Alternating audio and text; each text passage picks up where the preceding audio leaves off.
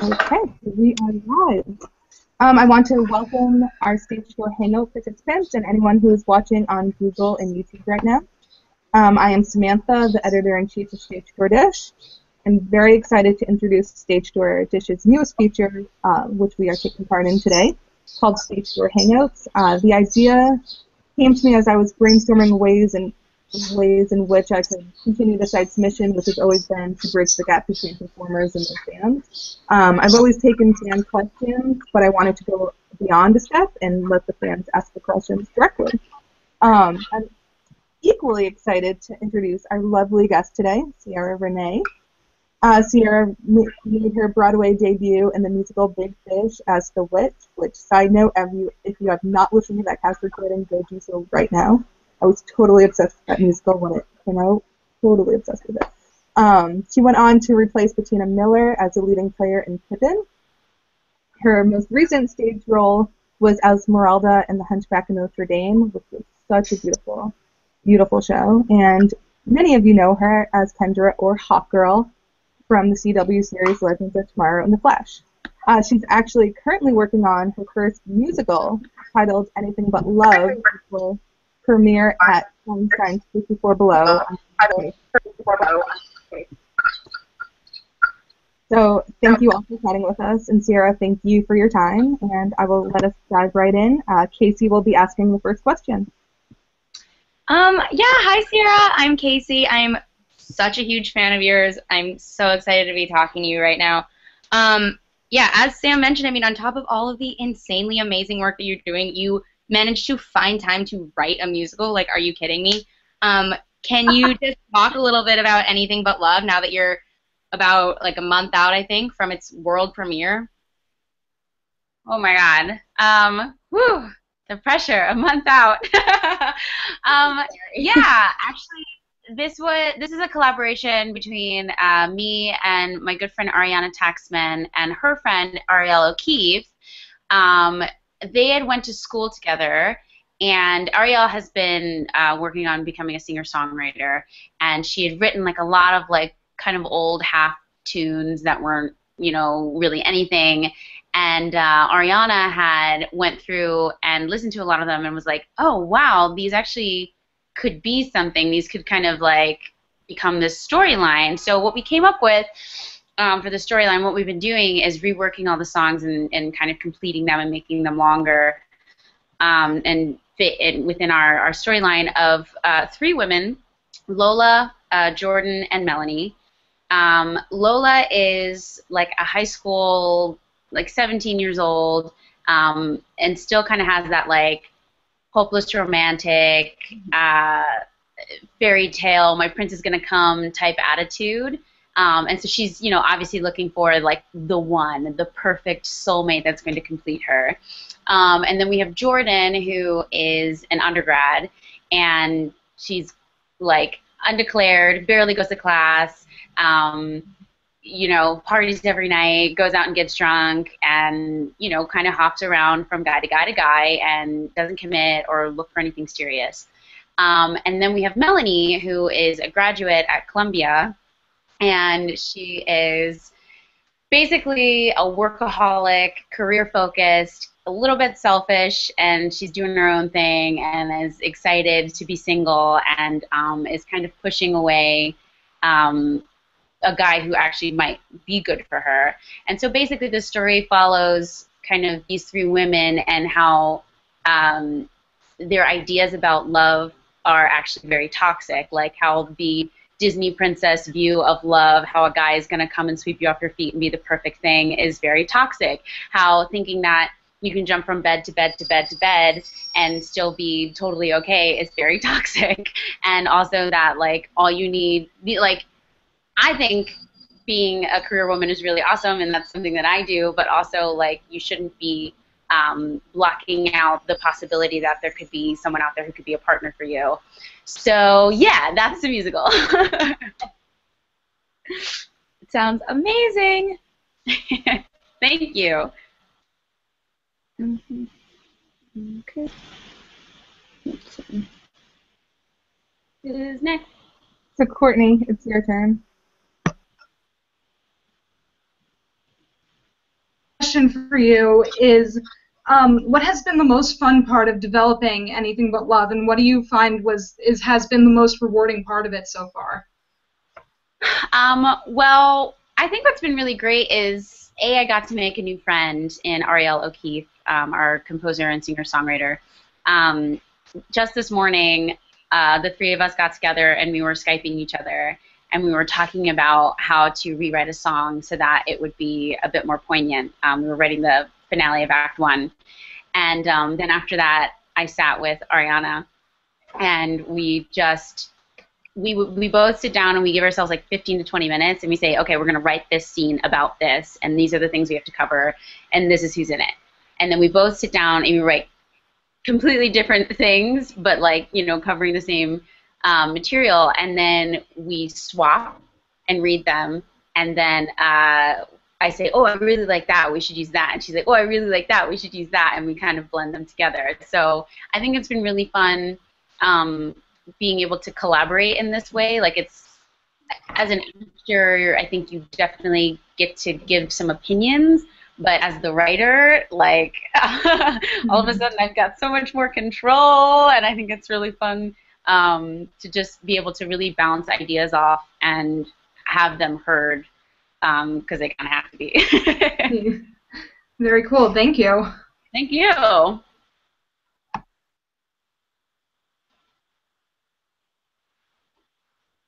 All right, so Jessica, you're up next.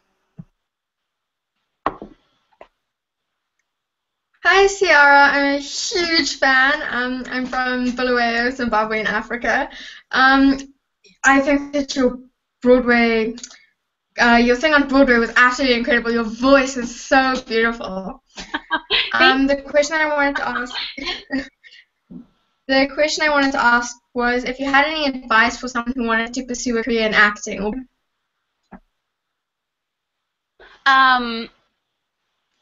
Okay, it's always so hard because I feel like everyone's path in life, but also in acting, is so different. The way that you enter in can be completely different. When you start can be completely different, and you could be wildly successful if you don't start until you're 50, or you could be wildly successful at 22. You know, you never know.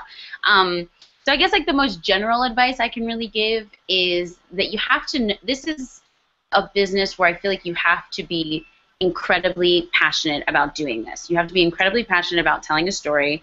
You have to be incredibly passionate about curating who you are and what image you're trying to present to people. And then the third thing is you have to be really passionate about business. People don't think about it as a business, and I think once you kind of get to a higher echelon and you're like Johnny Depp and you just kind of like just do and say whatever you want and people let you do that, it might be different. This is just speaking from my point of view, and especially as a woman, and I feel like a woman of color, you have to know the business. You have to know where you fit. You have to know where you're going to break out. You have to know how to do your taxes. You have to know, I mean, like really, like just the business of it. Like I just bought like a $900 camera so that I can film myself for auditions and stuff like that. So that's like an investment that I had to make. But it's like even knowing to do something like that and to invest in something like that is a part of the business. And how do I make that work for me financially and not, you know? So yeah, I would say you have to know that this is so important to you, that telling a story is important to you, and also make sure you know the business, which is, there are so many books and so many seminars about it, and I'm actually going to start teaching classes about it myself. So I'll let you guys know when that happens. Thank you so much. Thank you.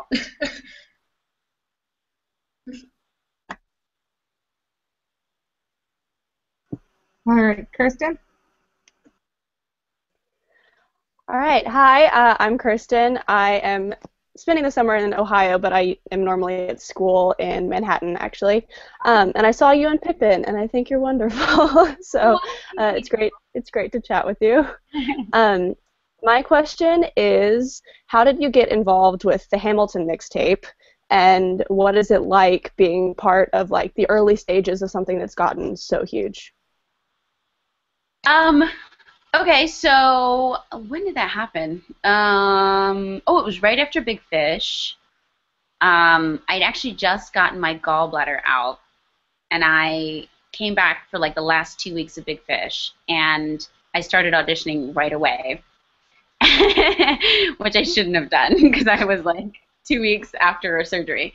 But luckily I did, because then as soon as we got back in January, they were doing like kind of the first big workshop really of Hamilton, and I went in, and I think they had first called me in.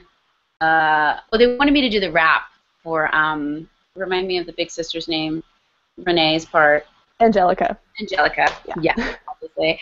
And I butchered the rap. I was like, but okay, I don't know how to. I'm not a rapper.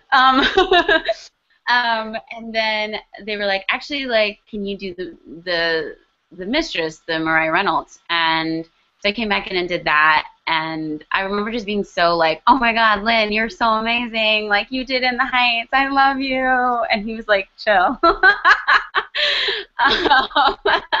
No, he's cool. And then I got cast, and we did the first workshop, and I just died when I heard the music. When I like finally got to hear everybody doing it, it was just. And I remember walking up to him like that day, and I was like, BT Dubs, like, you know this is going to sweep all of the Tony Awards when it finally makes it to Broadway. Like, you're aware, right? And he's like, oh, no, you know, being modest. And I was like, no, like, actually, I've never felt so confident about something in my life. And he was like, cool. And I was like, cool. So that was super fun. And then I ended up doing the lab version later on, and that was kind of bonkers for me because I was doing Pippin while doing that, and that was like, you know, 8 or 9 hours during the day, and then working out, and then going to Pippin at night. So it was a little like crazy, but it was amazing. And even then, I just told him, I was like, look, thank you for letting me be a part of this, because I know it's going to be freaking fabulous. And I mean, I think that's one of the beautiful things about being an actor, is that you do get to invest time in things that will potentially become really amazing works of art. That's awesome. Thank you so much. Thank you. And Lindsay, you are up. Hi, Ciara. I'm a really big fan of you on social media, and also I first saw you at Tris McCarroll's concert at 54 Below, and you were so amazing in it.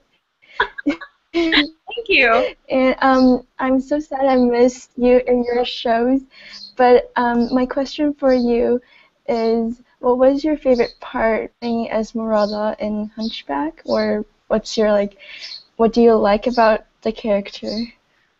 Oh man, it's so hard to pick a favorite for that role, because I really, really love Esmeralda. I feel like of all the Disney princesses, besides probably Pocahontas, like she's like my absolute favorite, because I love the ones that are earthy and real and kind of gritty.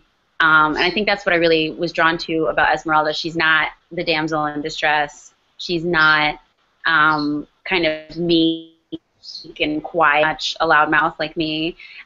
She's very passionate and compassionate. And I also think that, you know, she's kind of fighting the battle of, do we have free will, or is life kind of predestined for us? And, you know, if everything's going to happen the way that it's supposed to happen, then do we still try to fight? Do we still try to be good? Do we still try to, you know what I mean? And I think what's beautiful about her is that she does still have this hope that even if she has to die, even if horrible things do have to happen in life, that it's still worth it to try to be your best you and be a good human and care about other people and try to make the world a better place. So, I really love that role, and I miss it so dearly, and I love that show, and I love what it was saying. I feel like it is so relevant to what's happening in the world now, and has always been happening, obviously, because that was written in forever ago. And somehow it's still incredibly relevant that, you know, no one is really an outsider. We are all human beings. We all want, need, and feel the same exact things. And we should all care about what our actions do for other people because that's important. So yeah, it's hard to pick a favorite thing, but I do love Thank her. you so much. Thank you. And Ciara, you are next, at which point we will begin again with Casey and go through the same sequence. Cool. Okay, hello. Hi. Hi, my name is actually Ciara. Nice to meet Close, you. very close to mine. We're twins. Yay! And currently I'm in Japan, but I'm actually from the United States. Cool. It's 5 o'clock in the morning, got two hours before work. Excited to be here. Thank you. Thank you for coming. That's amazing. And my question is, did you read any superhero comics before taking the hot girl role? Yeah, I actually didn't have a choice because Mark and Phil and everybody, they sent me like a giant stack of them with the omnibus for Hawk World and everything. So I kind of devoured as much as I could. I think there's still a lot of the New 52 that I haven't read, but I read quite a lot, and it's been great going to the Comic-Cons because people will give me like really awesome old copies of like the originals, which has been really fun to read, especially since Hawkman and Hawkgirl have had so many different origin stories and so many different kinds of relationships. Obviously the one we were playing with was like where Kendra doesn't want to be with him, but I think it's really awesome to see their relationship when they were together as Hawkman and Hawkwoman, coming from Thanagar to Earth to be like the police force, because it's very progressive, I feel like, for that time period, like in the 40s and 50s, because they were so equal. Like, both of them. The woman was she totally was like, oh, this is what I'm good at, and this is what you're good at, and we're both going to do these things in sync, and it was like the perfect little team, and I loved it. But yeah, long story short is, I've read a lot of the comics, and I actually have a great love for the comics now in a way that I didn't before. Yay, thank you so much. Arigatou gozaimashita. Thank you.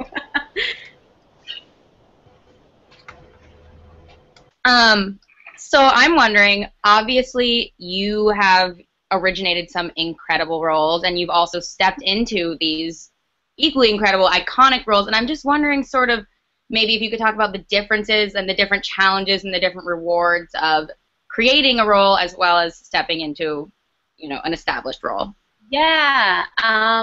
Well, it's interesting because when I first did Big Fish, I mean, technically I would get credit for originating it, which I did my version of it, you know, but I wasn't with it during the workshops, and I wasn't with it during Chicago. That was Katie. And before that was a man. I don't remember the man's name. They did I guess a cross-dressing version. I don't know if that's the PC way to say it, but it was really cool. So doing that was really difficult because I only had 2 weeks to learn everything that everyone else already knew. And I was like, okay, which didn't give me a lot of leeway to put my own stamp on it as much as I would have wanted to. But I mean, we went a very different direction than what Katie did. But, you know, again, that was sort of like stepping in, but sort of like getting the chance to originate and start to understand what that process is and creating something from scratch. And then I would say stepping into Pippin, which was a full-fledged, you know, production, and there were lots of people around me who, you know, it was a bigger role, and therefore I affected a lot more people. That was really interesting because it was so set, and I was lucky enough to work with Diane quite a lot to try and figure out where I could make it my own and change a couple things, and we did get to do that, and so I really appreciated that. But like, yeah, when you step into something, you have to be able to fit kind of what's been prescribed for the most part. I mean, what you can do is change the underlying intentions and change, you know, what your character wants, but as much as like you can't really say, well, I'm gonna walk over to that side of the stage and then walk over to that side of the stage, because they're like, no, you're gonna get hit by a circus man, so don't do that. And then with Esmeralda, I feel like I had so much fun finding her and creating who that was and getting to throw lines out there and be like, well, what if she said something like this, you know? And obviously we had very amazing, like an amazing book writer, Peter Purnell, and Stephen and Alan. Everybody were helping with words and lyrics too. But yeah, I think that was probably the most fun and also the most frustrating, because this is such a collaborative process and you have to really, you know, give and take. And I had lots and lots of ideas, and I'm kind of always like that. And sometimes I have to learn to like keep a couple under my hat a little bit.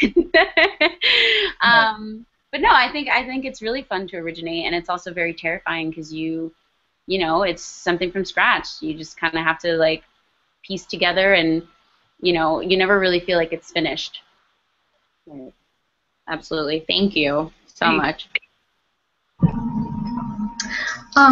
What was the best experience in getting to work on Big Fish, and how do you feel now that it's being like produced regionally and locally? Is it nice to see the show's legacy kind of like living on beyond Broadway?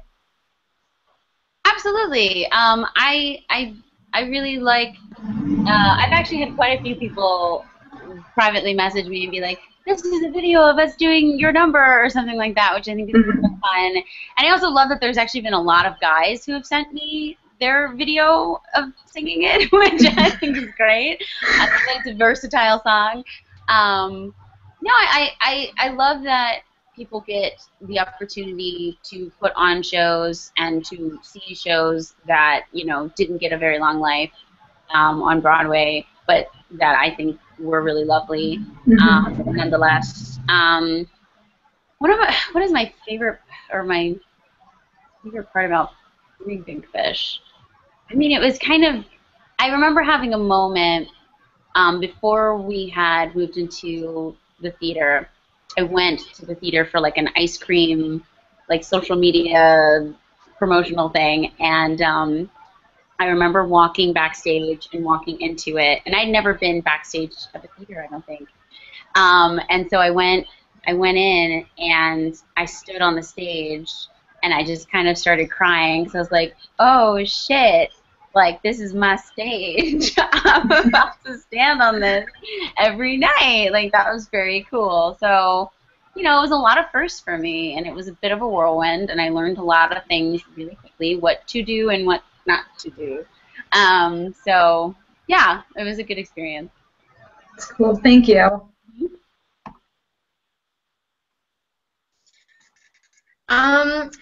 I wanted to ask, how do you feel like you relate to Kendra's character the most? Like, what do you find the most in common with her in Legends of Tomorrow? I feel like I started really relating to Kendra towards the end of the season, and also when she was on Flash, because it was interesting. I feel like she was a bit of a different human on Flash, which might have to do with the fact that it was written differently or by different writers.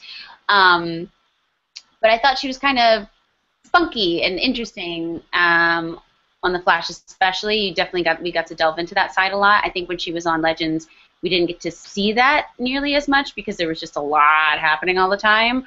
But it was a bit of a struggle with Kendra because I feel like I have always felt like I know what direction I'm going in my life, and to not know and to be kind of like, I don't know what I want to do, I don't know what my purpose is, I don't know whatever, is like a very interesting dilemma that I think a lot of people have, but not something that I feel like I struggle with too much.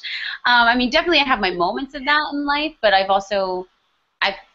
I've been going on a specific path for so long, so like it was kind of hard.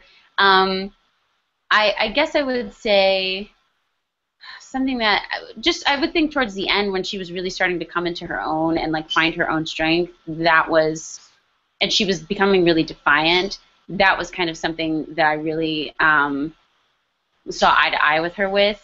And then the other thing is just I feel like she tries to stay hopeful as much as she can, even with all the horrible things that are happening. She just kind of like keeps on trucking, that's something that I feel like I do. Even when shit hits the fan, it's like, well, let's just keep going because something good's gonna come of this, or we're gonna learn a really good lesson later.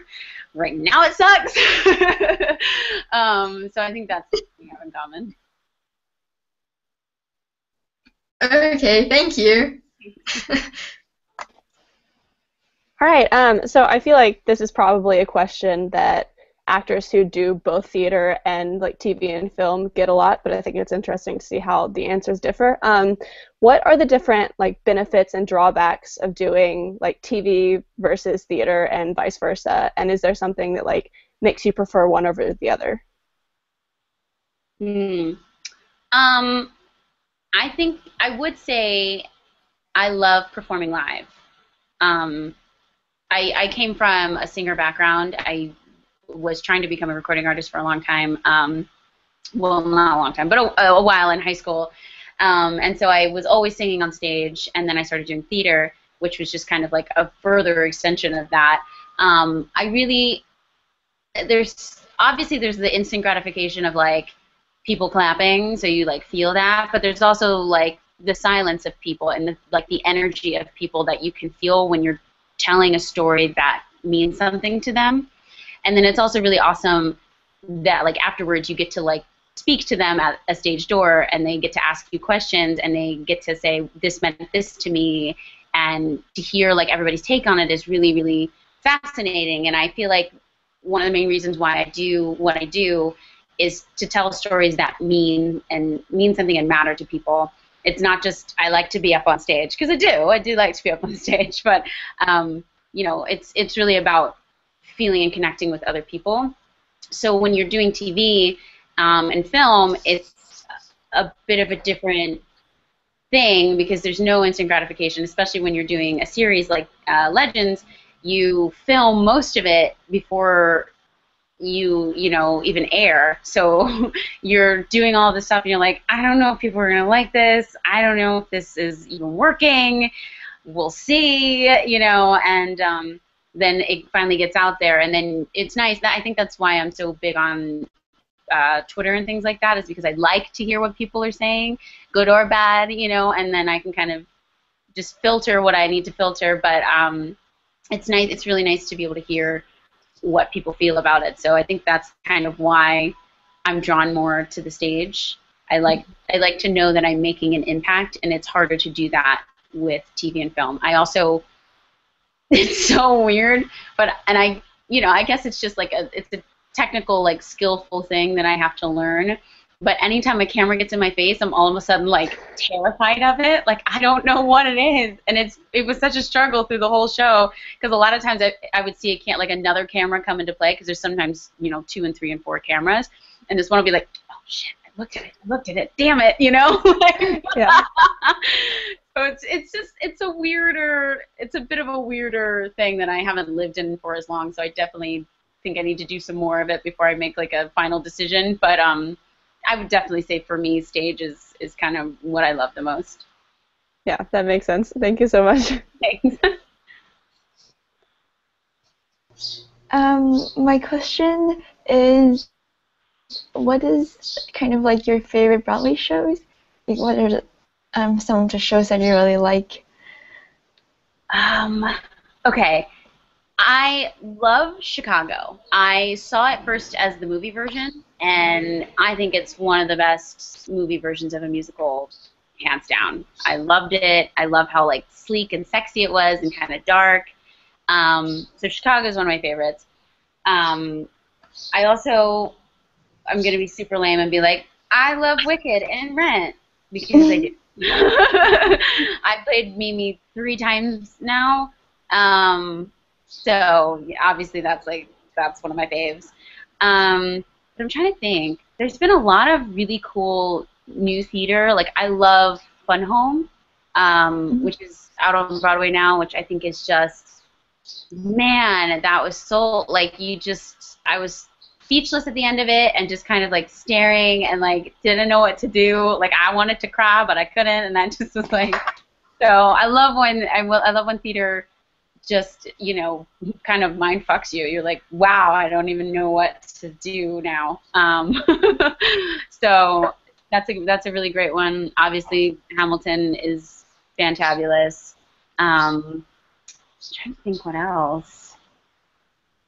There's always like a million. Oh, you know what's so good, and I don't think people are talking about it enough, is School of Rock. I saw it. I loved it. It was like, really was like a little rock concert, and like these kids are more talented than I ever was at 10 and 11. Like I was making mud pies, and they know how to like play concertos. I was like so blown away, and it was so funny because my mom and I went around Christmas time, which is like super tourist time. So tickets were like ridiculously expensive, but also, you know, you get kind of an audience that's not used to seeing theater all the time, and so I'm super comfortable, and I was like dancing in my seat and like woo, like, you know, really excited about it.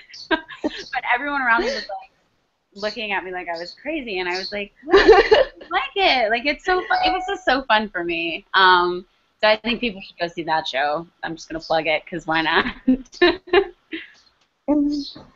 Thank you. Hello. Hello. Let's see. My next question, I guess, would be if you could have any superpower, what would it be and why? Yeah. Oh man, I get this one a lot, and it's like,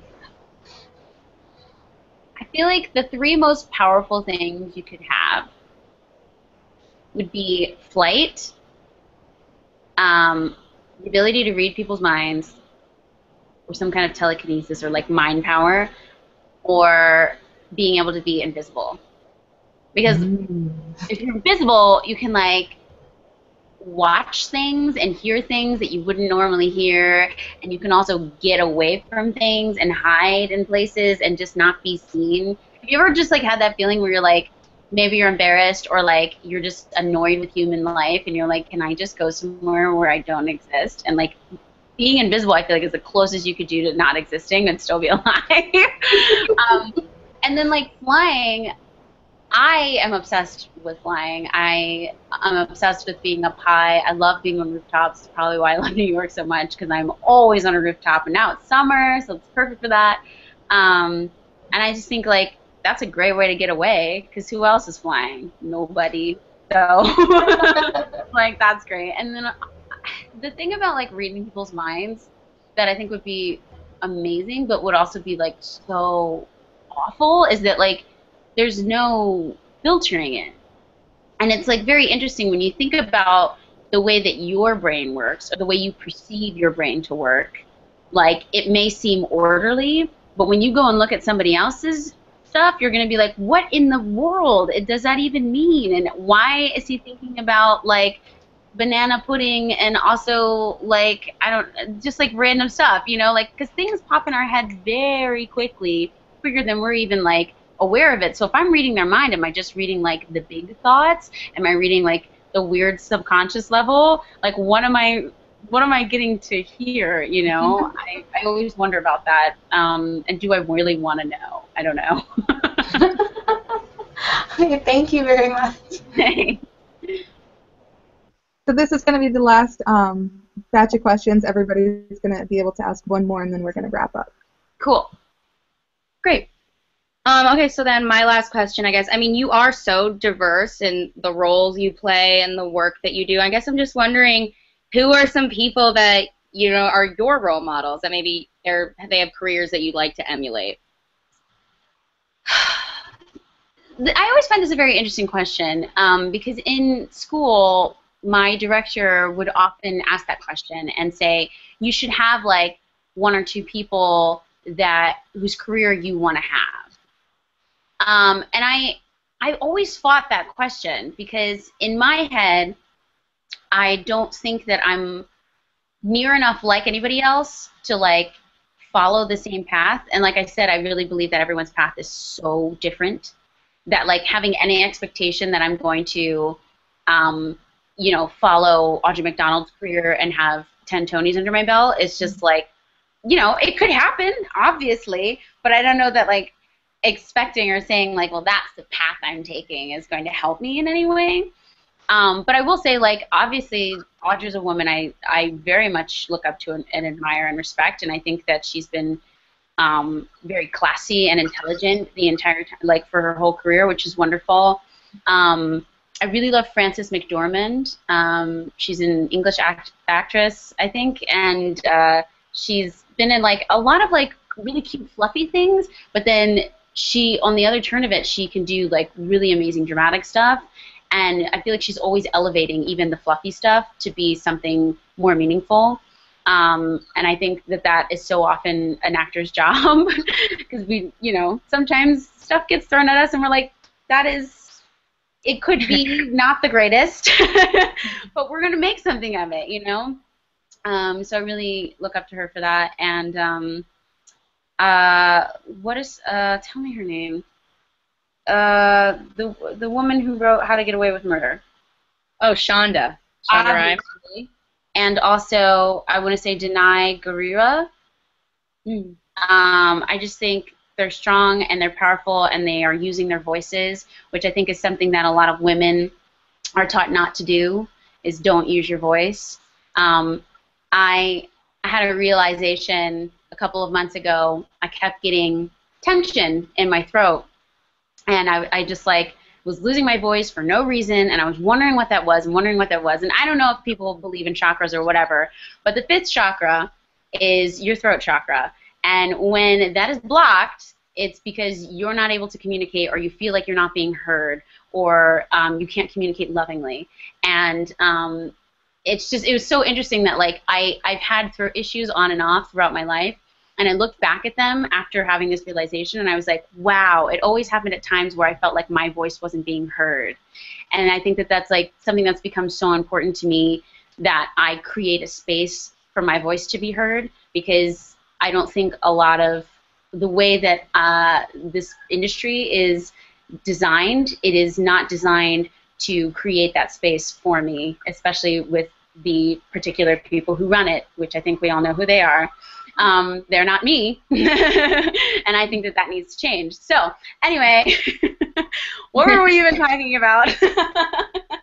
I love your answer. No, I love your answer. That was perfect. Thank you so much. So you got to play Esmeralda opposite Michael Arden as Quasimodo.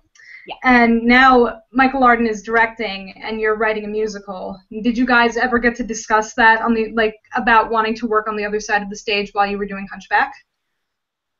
I think we probably did have some kind of conversation about that, just because, you know, obviously Spring Awakening was coming. But no, I don't know that that was.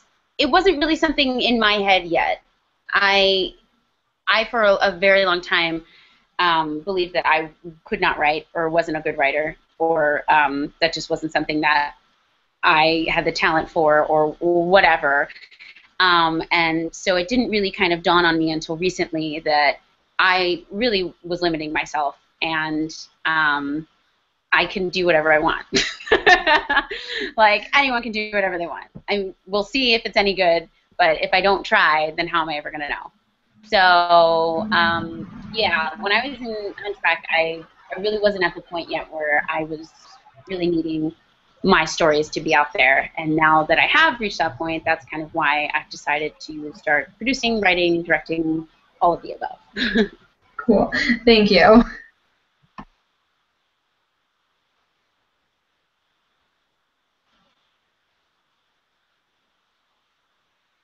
Okay.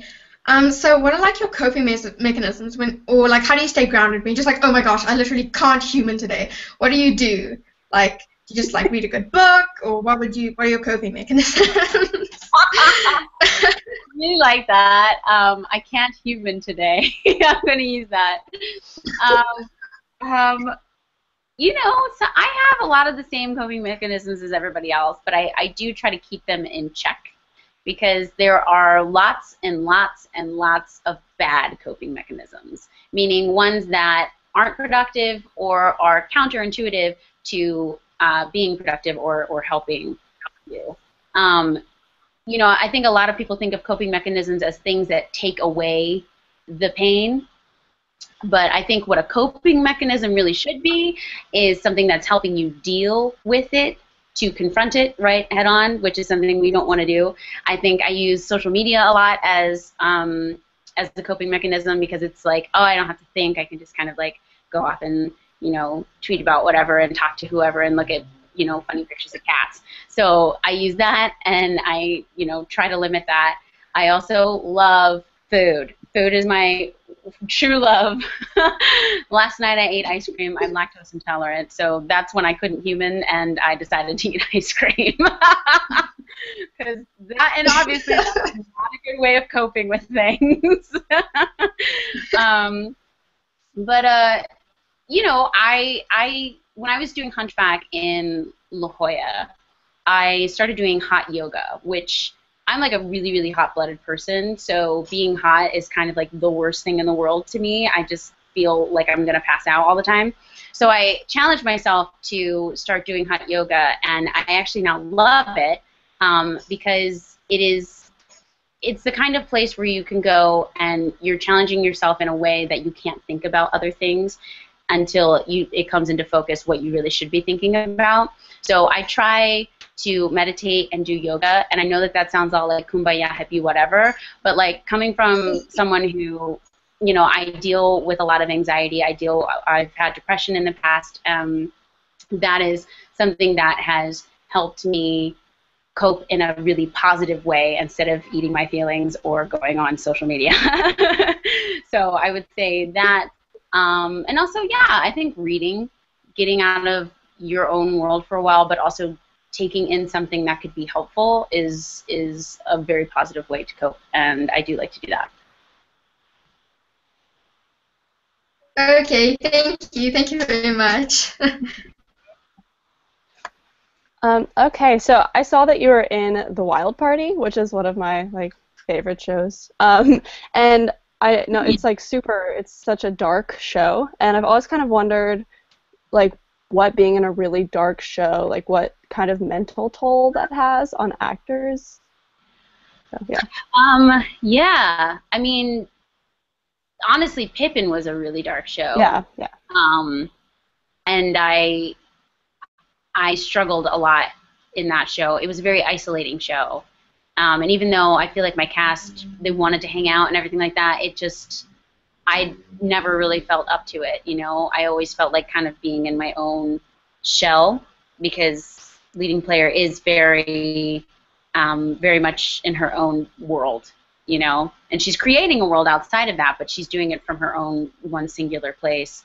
So I think that did bleed over in a sense. I love, this isn't my answer, but I loved during Big Fish, I talked to Norbert, and he said that that was actually really dark for him, because he passed away every night, and he said that he would go home and like be with his kids and like eat ice cream. Like he was like, I had to do that. No one could talk to me. I needed to eat ice cream.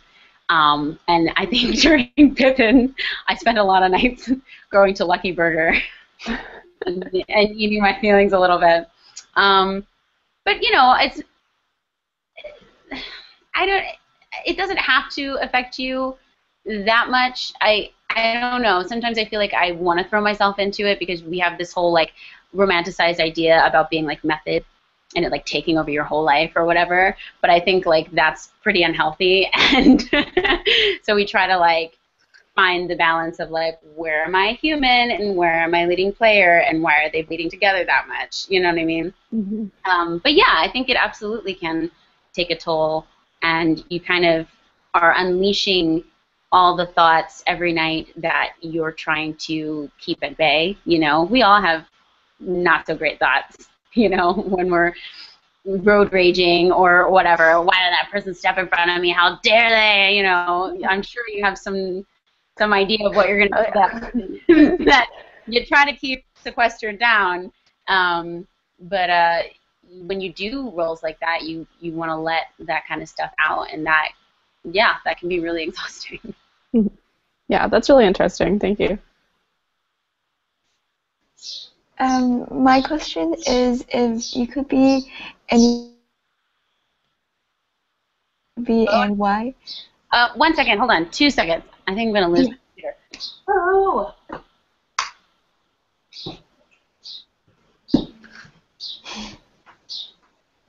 Okay, sorry, I wasn't plugged in. It's okay. Do you want me to repeat the question? Yeah, sorry, I missed it. Okay, it's okay. I was gonna ask if you could be any type of kind of animal, would you be and why? Oh man, I feel like I want to be like, no. This is such a hard question.